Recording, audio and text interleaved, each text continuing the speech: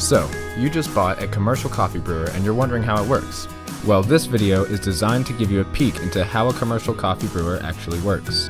This animation represents a pour-over style brewer that has a holding tank.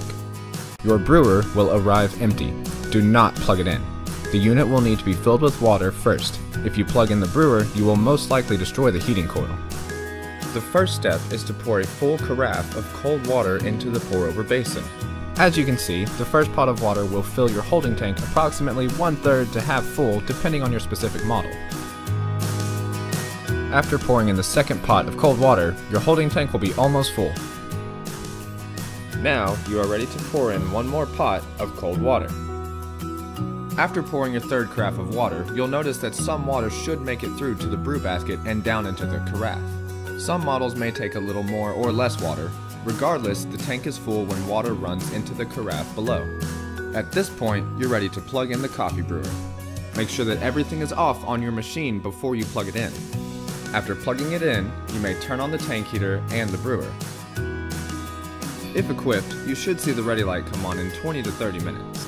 If a ready light is not installed, wait about 30 minutes after turning on your brewer before making a pot of coffee.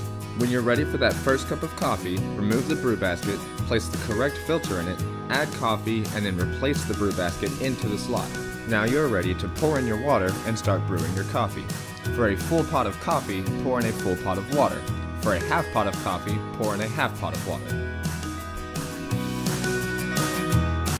Notice how the cold water comes in and is directed to the bottom of the brewer, pushing the hot water out and into the spray head, which in turn soaks the coffee grounds and eventually runs through the brew basket and into the pot below.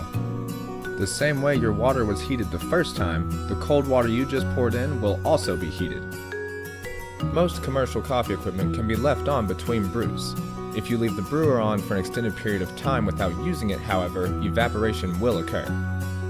If you aren't going to be using it for a couple of days, it would be best to turn the brewer off and therefore the tank heater off. If the brewer water evaporates, damage to the tank heater will occur. For more information on commercial coffee brewers or restaurant beverage equipment in general, subscribe to our YouTube channel and give us a call. And as always, thank you for watching our video.